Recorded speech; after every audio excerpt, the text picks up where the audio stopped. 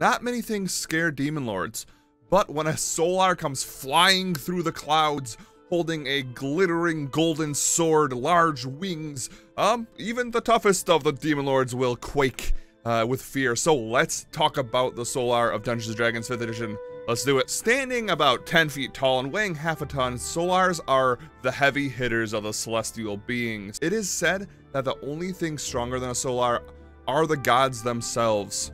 Lucky for all the enemies and all those who inhabit the lower planes, there is only 24 Solars, or there were only 24 Solars. Some have fallen at this point. One of the more notable Solars who has fallen from grace is Zariel, and just to put up, like, just to show how strong she is as a Solar, she went from being a celestial warrior to running the first layer of the 9 hells.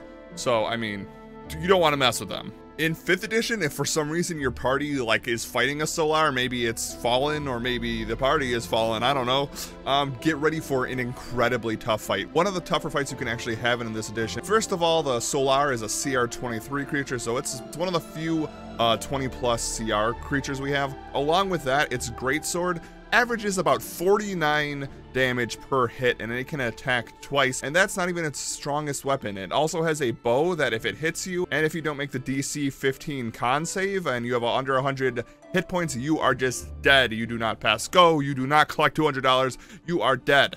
Oh, they also have like crazy innate spellcasting. They can heal, plane shift, all that stuff.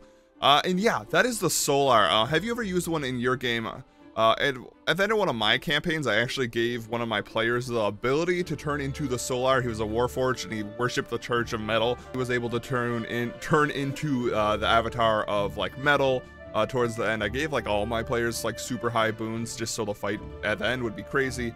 And he crushed the battlefield. And so yeah, Solars, have you used them in your game? Are you planning on using them in your games? Do you have any more lore about Solars you want to talk about? Please let me know. I'm here to learn just as much as you are if you're watching this. And yeah, that's it. Thank you so much for watching, and I'll see you guys all next time. Be excellent to each other.